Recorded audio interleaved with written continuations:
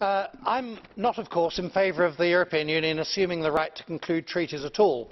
However, I'll endeavour to look at the principles governing treaties about PNR objectively.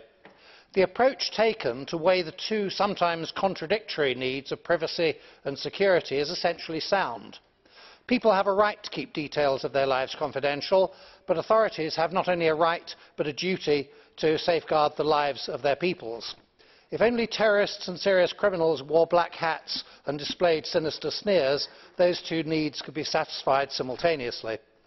However, the Union does allow its own ideological inhibitions to get in the way of achieving the right balance. I can understand its reluctance to reveal unnecessarily information about people's origins or opinions. Where it has no connection or even correlation with terrorism, that inhibition is a healthy one. However, in an era in which a particular section of the population is disproportionately involved in terrorism, and that section might change, I see no objection against profiling of that population. Thank you.